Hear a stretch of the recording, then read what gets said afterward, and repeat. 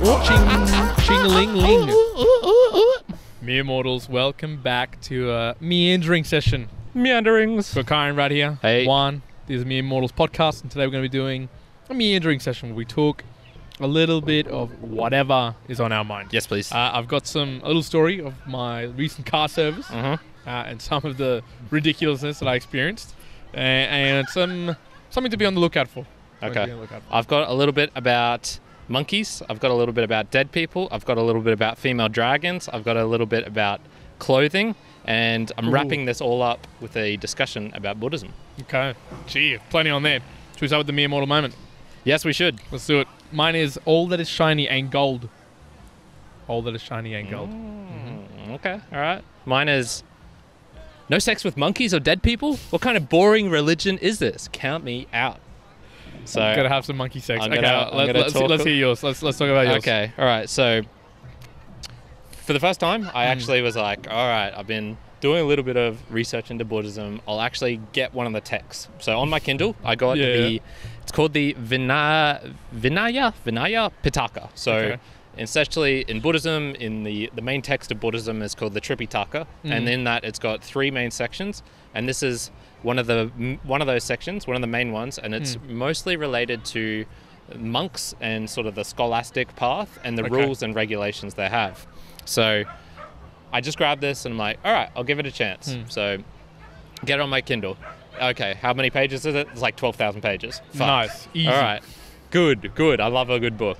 So I start getting through it and I start reading. It's got an introduction from the editor and the translator. So they're going over all these things. Most of it's pretty standard. Yep. The Buddha, this term in Buddhism, whatever it is translates to roughly as Lord. This person is translated roughly as like honorable one, things like that. So notes on the text, real sort of plain boring stuff. And I'm like, ooh, I want to get into the meat. Come on, skip this. So all the good stuff. I sort of skim read that just to get an idea of anything potential that might trip me up. So then I'm reading, and I get to the first section, and immediately it's like the Buddha comes across as a complete asshole. Holy shit! This is pre-Buddha or when he becomes Buddha? No, this is. I guess like when he's alive, he wasn't really known. I guess it's hard to tell, but a guy comes up to him. He's like, "Oh, venerable one, you're not bowing to the wise sages who come along to you." And he's like, "Yeah, because fuck them. I'm like the man. I got this all sorted, man.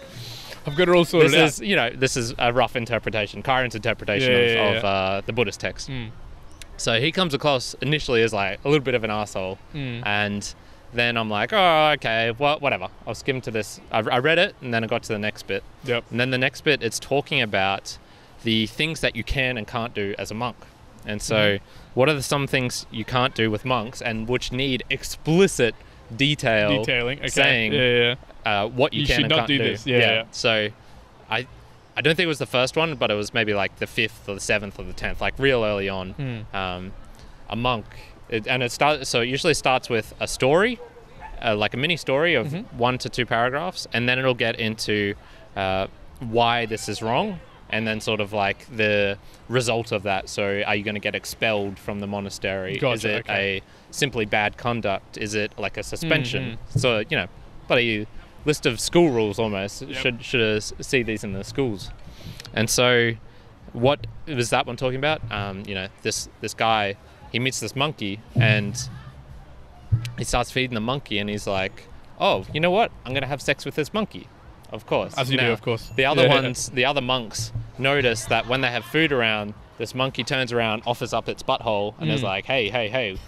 so they're going, what's going on here? This is a bit strange. This is not like the usual monkeys. And so then they just like hide in a corner. Yeah. And then the monks? The monks hide in a corner and then wait till old mate comes back into his room. Monkey does its thing. He has sex with the monkey. And not even while he's preparing for it. It's like mid-sex with it. It's like, oh, we got you. And the guys. This reminds me of when we were talking about what would you do to get expelled from a monastery. Go fuck a monkey. Well, we know now. So the funniest thing is like they take him to the Buddha or the main guy, and they're like, we caught him, and he's just like, hey, you said you can't have sex with females. You said nothing about female monkeys. Female monkeys. And so this is like the resultant things. The list then starts going on and on, what you can and can't do as a monk. Damn. And you'd think it would be simple enough just to say no sexual stuff. Like if it's sexual, if you think it's sexual, like that, you think it's sexual, you want to have sex with that board, that's sexual? No. You're not doing that. You'd think it'd be as simple as that. No, they have to go into excruciating detail. So some of the things you aren't allowed to have sex with in Buddhism, you're not allowed to have sex with dead people, not allowed to have sex with female dragons, you're not allowed to have sex with a female no matter the type of her clothing.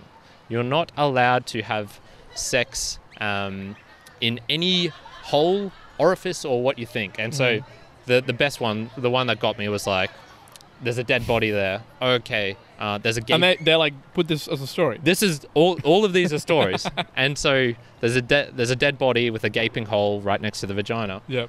The monk, he puts his penis through the vagina and it comes out the hole. No, that's expulsion. And then the next one says you're not allowed to put your penis through the hole and have it come out the vagina either. It's you can't do it the other way. No, they need to be very explicit. Wow. So I was just reading this and went, this is ridiculous. Why do you need... And in the intro to it, the guy was trying to justify it, saying like, this was in the olden day times, you know, they needed... One thing about Buddhism is you need to be very strict on the rules, very things, you know. And I'm just going, man, this... I sort of get that. Like, yes, some people are dumb, but man, no sex with female dragons, no sex with, you know... Well, I'm just trying to imagine just how that even came about, because let's just take it back a couple of thousand years, and let's just say, for posterity's sake, that a dragon was like a snake or something. And you imagine walking outside and seeing your friend like Vishnu or Pete, and you look inside and be like, Pete, are you fucking that snake? Like, what are you doing, man? This is not what we do here. And then he's like just trying to justify it, being like, oh, I didn't know, like... It wasn't in the rules? Yeah, it wasn't in the rules, I just didn't know. I did not know that. So there's a couple more things. I'll give a little list to you, because this was particularly important, because I thought this was how you can get boners, because they were saying... if it's non-consensual, that it's all right. So there was all these stories of men. I actually want to be a monk because, man, these dudes were getting laid. They're sitting around meditating, get a spontaneous erection. Some girl just sits on it. He's not aware of it. No, that's all good. And there's like 5 stories of a guy being like molested by a chick and he wasn't aware of it. He wasn't aware of it or not consenting to it. And so it's fine. So it's like, it's all good, mate. Yeah. Man, there'd be some dodgy monks amongst them, for sure. Did you know there are 5 reasons that an erection can occur? Do you want to 5 reasons? Yes, there are 5. So monks, an erection occurs for 5 reasons. Okay. So do you want to try and guess what they are? I mean, one would be motivated by the opposite sex. Okay. Yep. So lust. Like arousal. Lust. Yeah. Arousal. Happiness. That's not on there. That's not on there. No. Okay. So you're 1 for 2. Arousal. I can't think of others. What's the others? Frustration? No. So, monks, an erection occurs for 5 reasons. Because of lust, we got that. Because of excrement, didn't get that. Because of urine, didn't get that. Because of wind, didn't get that. And then this one is my favorite. Because of being bitten by caterpillars. And like, no shit, man. You can read it if you want. That's what it's on this bloody text. So, man, these monks, man, they're getting... Dang, yeah, don't bother showing it, man. It doesn't show up well. Wow. But, yeah, I grabbed a screenshot from it. So this is direct from the Vinaya Pitaka, the 5 reasons. There is no offense for that monk. Well, that's what happens if you get bitten by caterpillars. Erection, man. Yeah. So like if you get bitten by caterpillars, get an erection, and a girl sits on your penis, it's fine. You're all good, man. What if the caterpillar sits on your penis? Yeah, what if it... I don't know about... Was there a rule for that? I haven't seen it. Yeah, I haven't seen it. Yeah, honestly, man, I've only read like 30 pages of the fucking 12,000, so it's probably in there, to be honest. Do you think there's any like good value in there to be found? Look, I'm going to make it a goal next month to have more of a skim through, so not read everything, but, that's insane if that's a skim through, though. Skip to the next passage and you know, skip to the next section of maybe proper conduct for a monk in a meditation hall. That sort of stuff, there might be some value. Have you read any reviews on these texts to be like, what do people think? I should do that. I should go onto Goodreads. Because someone would just make like random shit in their band, like, oh my god, now I know why that happens when caterpillars bite me. Yeah. Jeez, man. That's crazy. It's like half of the people who are Buddhists are just Buddhists because they were trying to find the answers to like, why am I getting these erections? Caterpillars. The caterpillars. I didn't even think of that. Who would it? Of course. I've got to talk about this. Let me bring it up again. So I was talking about all the shiny and gold. And more about how to be on the lookout for scams. So I'm going to touch only a little bit on this. SafeMoon, other cryptocurrencies, DeFi coins. The amount of them now that I am just seeing come out of like all over the place is just like insane. And just making it up for random reasons. On TikTok the other day, I saw this guy who posted like 2 different videos, a couple of days apart. One day he's saying, oh, I'm going to create a coin just to see what happens. 5 days later, he's like, oh, my coin's worth $5.2 million market cap. So he's made like a couple of $1 million. Then there was another called, what was it called? It was called like the Cum Bucket coin. And it's like up to a $50 million market cap. Again, it's like Dogecoin. It's like absolute nonsense. And it's just going like bananas. And it just makes me think, all the shiny and gold, I think there's a lot of younger people, because I think I look at it now going, maybe I've got spectacles of a more mature person, but I go, there is no way, shape or form I would want to put my money into this. No matter if it's going to quintuple my money, no matter if it's like $100 turns to $1,000. I almost feel like seeing that go up to $1,000 would mean almost nothing. It'd be like so paper worth, and like how much it moved. I'd go, nah, that to me, that's not shiny. That is just like some chaotic stuff about to happen. Yeah, well, I mean, look, every age has its, tulip craze, the gold rush, the whatever it is, and there is some value. There's a value in the gold rush. Sure, yeah. You go there, and then it's actually, the people who really get rich from it aren't the people diving deep into the gold and actually finding it. It's the people servicing it. If you think, I remember reading this a while ago, so many companies that are huge, like massive, worldwide companies, started from places like a gold rush happening. They go there and they service people. So they give them the food, they give them like the clothes or whatnot. And that's how you create, this immense wealth, not being the dude jumping into actively the coins. Doing it. So honestly, you would probably, if I wanted to get wealthy now from this, I would be looking at more, okay, how can I service people getting into these cryptos and whatnot? Like maybe designing websites for people who create cryptos. So this is a website that's, it's tailor suited for you. Probably already out there, but oh yeah, for sure, everything's already out there. But but it just made me think. I just specifically that note of like SafeMoon and a couple of other things are happening. I'm just thinking, wow. Like I think some people would see it as shiny and it's gold, but gotta say that's probably just really, really polished turd. Yeah. Who knows what's gonna happen with it? Yeah, I mean, like, look, I mentioned before I wanted to try out Bitcoin and Ethereum, and then just us discussing it more and all these other cryptos is making me go, I'll get into it someday probably, but I want to wait until the bubble crashes. Do you know what the Bitcoin price is at the moment? Have you seen it lately? No. It's gone down to, I think it's gone down from the top of $82,000 down to $61,000. So okay, yeah, it's just 75%. Yeah, it's interesting. There you go. I have something for you. So this is something I gained from the Family podcast. So I was listening to one of their episodes and they were talking all about Botox. Botox. Yeah. Well, not all about, it was all about cosmetic surgery, and Botox was a big one in there. So, and how they were experimenting with monkeys, and that's how they found that. More monkeys. Yeah, they were seeing, like, they were looking at the monkeys and they were injecting stuff into them and realized, oh, this, I don't know exactly what Botox is. It's sort of like a, whatever it is. It's some sort of liquid that does stuff to you. That is a straight up mere mortal definition if I've ever heard one. I feel stupider. Everyone around me in a 20-meter radius is stupider for hearing that. Anywho, they found that these monkeys have less wrinkles. From injecting the Botox? Yeah.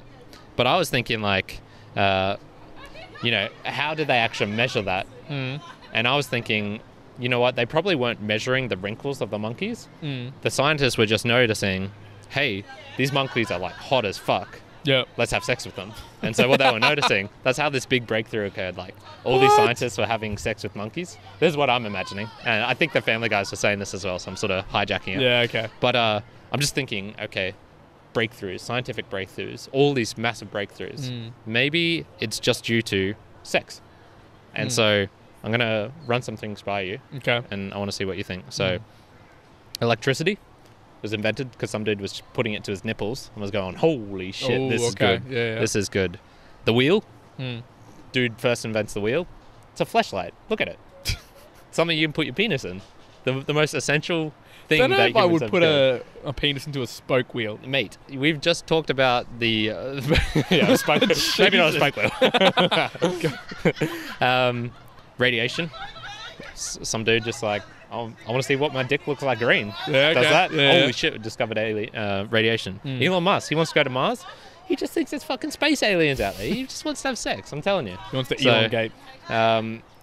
Yeah. What about you? Do you think there's where do you think the next big breakthrough will come? So AI, for example, or longevity to 150 years. Where do you think that'll come from?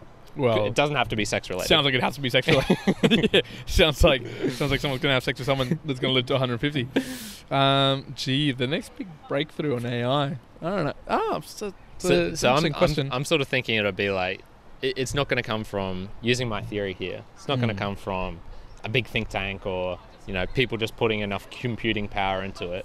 It's going to be like, some dude's really lonely and he wants to, have sex with a monkey level of intelligence or something.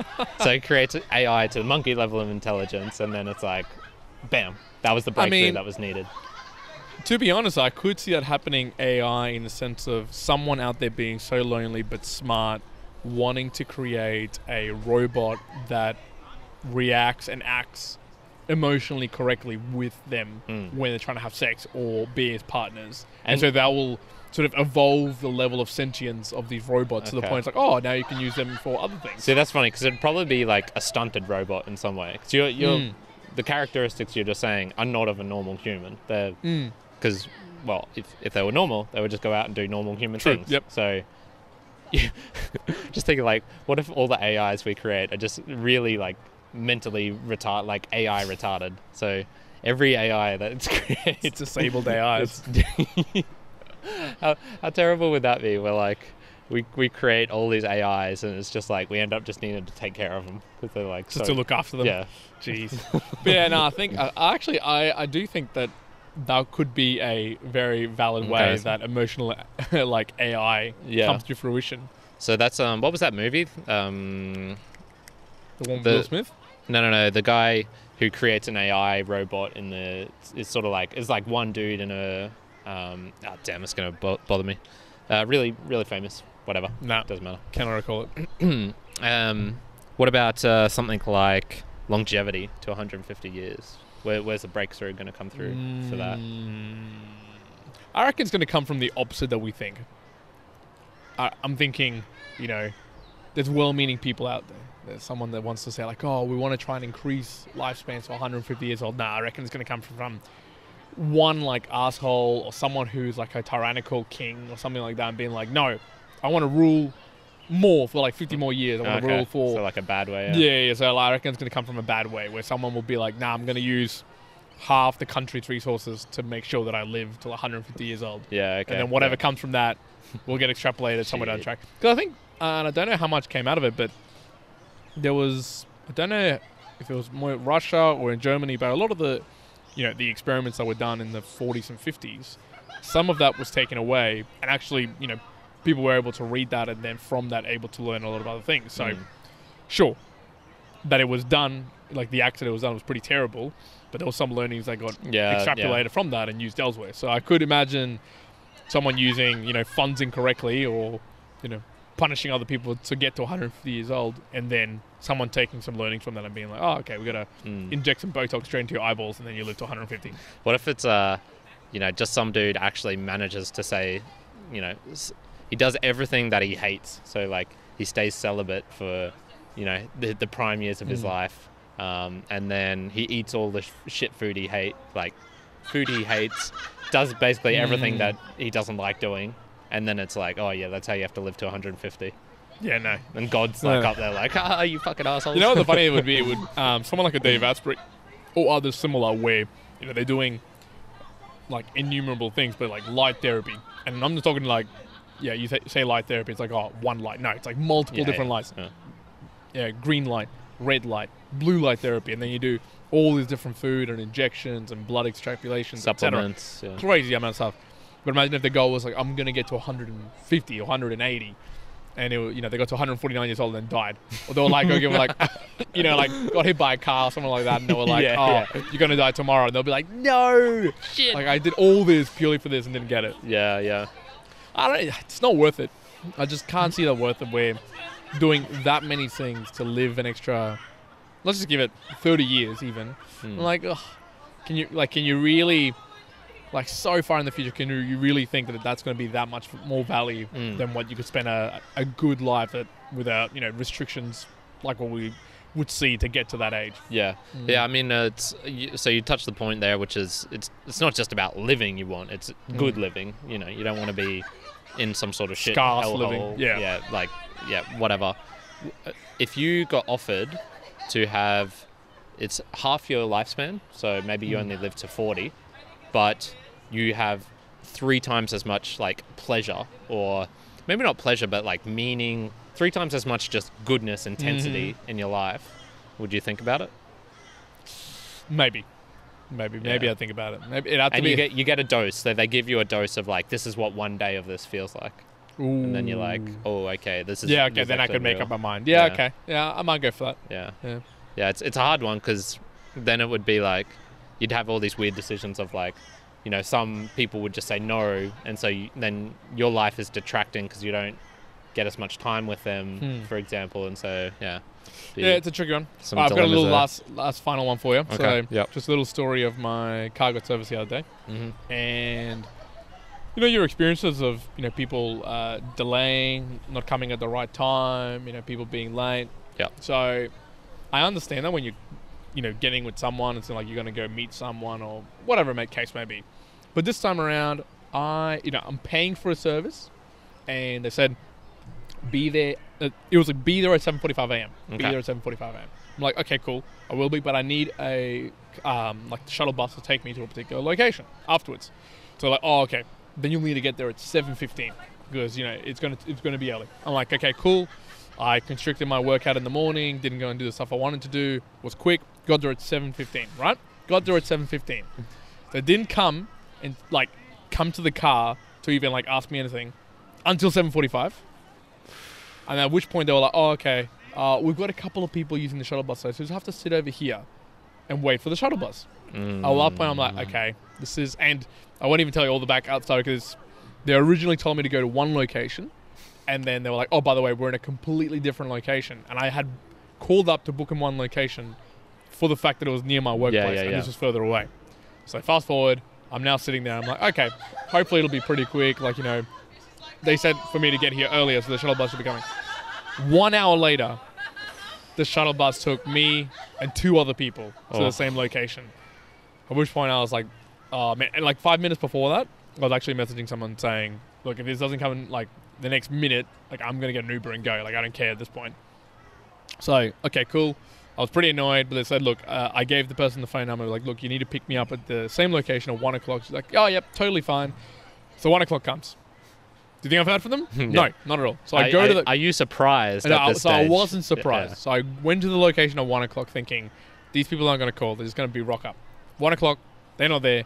I'll wait a couple of minutes, nothing. Okay, cool. I walk back to work, which is about a 10-minute walk. On the walk back, I check my phone. They're giving me a call, so I pick up like, oh, we're on our way. We'll be there in 5 minutes. Walk back. Wait another 40 minutes waiting for them. And now I can't do anything because they come in and go pick me up. And they got there 40 minutes. And then she had the audacity. I'm not even going to call out names or anything, but she had the audacity to be like, oh, I've got to go the long way because I've got to go drop off someone else. And she hadn't even picked up someone else. I had to go pick up someone else, drop them off elsewhere, take me back. By the time I got to the car, I was like, oh my God. And then, they were trying to be all lovely and say, oh, I hope you really enjoyed our customer experience, blah, blah. They're like, we'll send you a survey so you can fill it in if you'd like. And I was like, when I get that email, please give me the email so I can provide you some feedback. So I wanted to end with, if you're wasting people's time when it's not a service, when it's like personal stuff, okay, like I'm already annoyed at you. But if I'm paying you for a good service, like I'm paying you for a service here, do not waste my time like that. And so in my mind, I'm like, I am never, ever going back to this particular of course car. not, I was no. like, there's no way. And like, yeah, I'm just waiting to get that feedback and be like, I'm never come back there again. Now, Goodbye. Now this is hilarious to me because we were probably 3 weeks ago talking about another place that was shitting you around with tires for your car. Yes. So was this Yes. a different place? This was a different place. This was a different place. Okay, so it's just Australia's just got shit Yeah, mechanics. just some shit places. Yeah, yeah. You'd think, and I actually told someone else about the story, and it was so interestingly how I probably have for this particular brand, it's like the highest car of their lineup. It is a top end car of this particular brand, and still. So there's like where they're going to make the money from. Yeah, like and this it's still the shit service. I was like, oh my god. And yeah, I told you the price of it. Like, it was pretty expensive service, and all they did was they vacuumed it and they checked the oil. That was it. mate. That's it. I'm going to leave the meanderings there before I get frustrated and get an erection. before a caterpillar bites me, I'm going to get an Maybe erection. that can be the sixth one. That's the Poor sixth car one. servicing is Yeah, it gets me aroused. Gets me so angry really aroused. Very Folks, good. if you want to experience arousal as well, what you have to do is the seventh thing that the Buddhists didn't learn, but I'm going to be teaching them right now. Check out the Mere Mortals podcast. It is 110% guaranteed. So if you watch us, before we even do it, you'll already get this tingly feeling. If you're paying for Viagra at this moment, you fool. Stop. Yeah. Have you got caterpillars on your face and they're biting you? Get rid of them. You don't need that anymore. Listen to the Mere Mortals podcast. That is all you need. Oh, God. That's all. That's all from us. One out. Brilliant. Carrot out. Woo! Yum, yum, yum.